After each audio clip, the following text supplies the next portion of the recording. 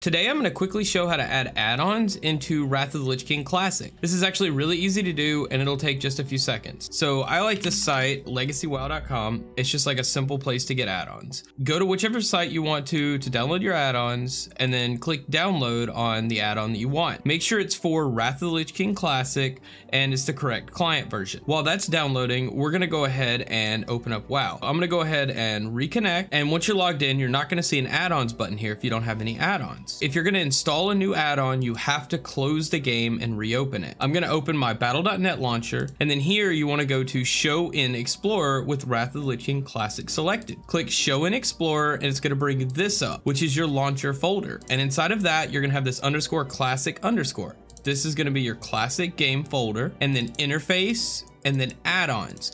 And this is the folder where you need to install your add-ons. So if I go back to Chrome, you can see that the download is finished. So I'm going to click Show in Explorer. That's going to bring up my downloads folder. I'm going to double click on that zip file. And now I'm going to copy this folder and I'm going to put it into that add-ons folder that we just opened. So I'm going to paste that in. So I copied it out of the zip and now I'm pasting the folder in. Once this folder finishes pasting, we now have Questy in our add-ons folder. So now you need to restart the game, which I closed it out earlier.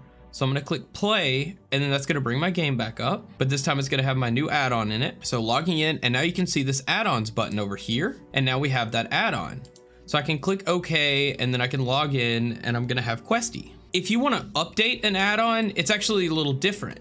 What you would do if you wanted to update an add-on is go get the updated version of the add-on, download it just like we did before. Then you're going to do the same exact copying steps where you copy the folder and then you're going to paste it in that same folder, which was right here.